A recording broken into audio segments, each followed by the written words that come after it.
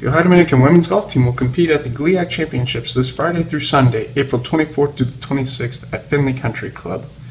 There will be a total of 11 teams competing for the conference crown this season. We asked the 3 returning golfers to the conference championship what they are looking forward to, and the first-timers how they feel entering their first conference championship. I'm and I'm a senior. This weekend I'm really looking forward to competing in my 3rd and final GLIAC. This is a course that I've played before and that I've shot well on, so I'm just looking forward to enjoying every moment out there.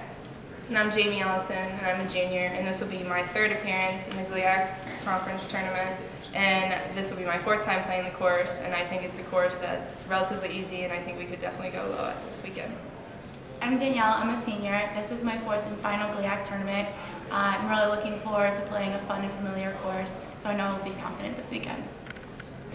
Alright, well, I'm Gina, and I'm a little bit nervous, but I'm excited to have my hard work start paying off.